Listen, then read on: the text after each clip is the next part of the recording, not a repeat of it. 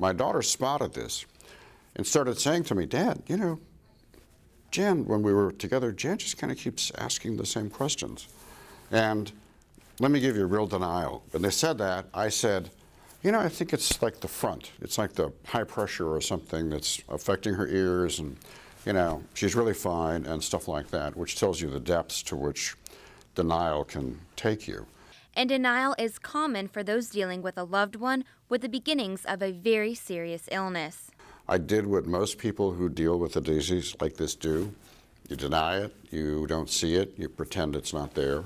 Once the Petersens accepted the reality of Alzheimer's, Jan started to receive treatment to help monitor the disease's progression. There are medications that will help with the symptoms.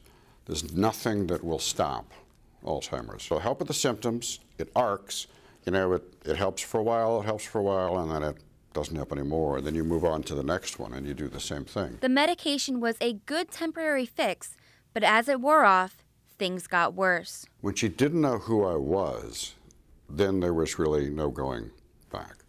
You know, then I really understood what this was doing to her. The disease not only hurt Jan, but also her caregiver. I had to stop visiting her.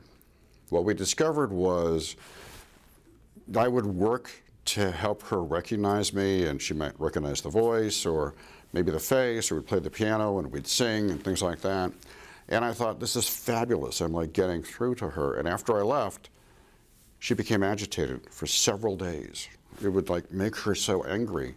And we didn't know if she was aware of where she was, if she had become angry about the disease, if the effort of remembering me was so hard, it upset her. Petersen would still visit Jan, but behind closed doors, just to check on her. He says that this disease is heartbreaking for both the person suffering from the illness and those who suffer watching the illness. I don't want to be associated with Alzheimer's. I want it to go away. I mean, I can't believe I'm talking about it.